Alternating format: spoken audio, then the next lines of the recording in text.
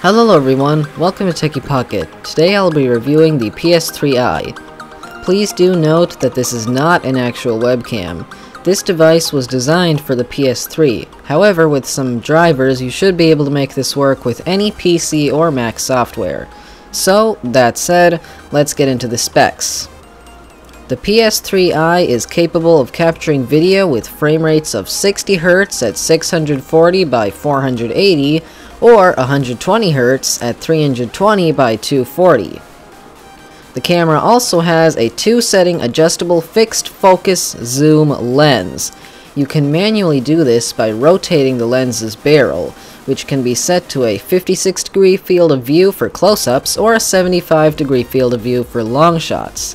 The PS3Eye also has a built-in 4-capsule microphone array, which operates with each channel processing 16-bit samples at a sampling rate of 48 kHz, and a signal-to-noise ratio of 90 decibels.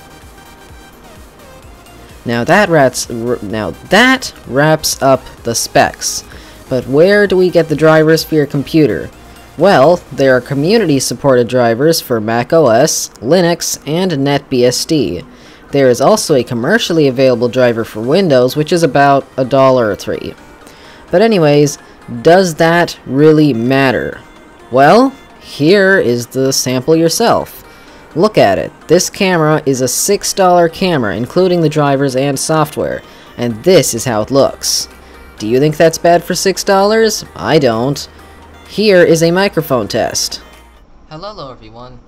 This is a test with the PS3Eye's 4-capsule microphone array. It does sound pretty good for a $6 mic, but what do you think? Do you think that's bad for $6? I don't either. But let me know what you guys think in the video description. If you agree with me, then hit that like button, but if you don't, hit the dislike. Either way, make sure you chat in the comments below to start the discussion, and I'll be sure to join in. Thanks for watching, and I'll see you guys in the next video. Bye.